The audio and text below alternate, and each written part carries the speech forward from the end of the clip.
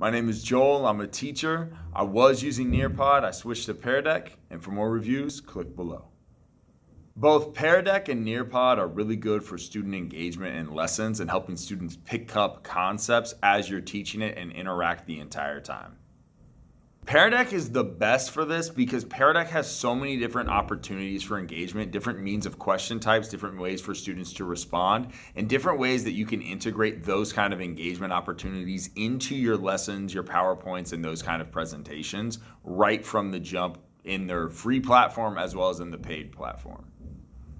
Nearpod's really good because Nearpod starts with a large catalog of lessons already integrated into the system, and you can choose from what they have already created and designed without having to add too many of your own elements, but then you can also customize on the back end yourself.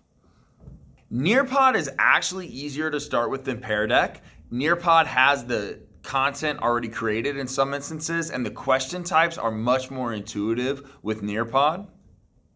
The most important thing about using student engagement software is how well does it engage students, benefit their learning, and allow me to know what they know.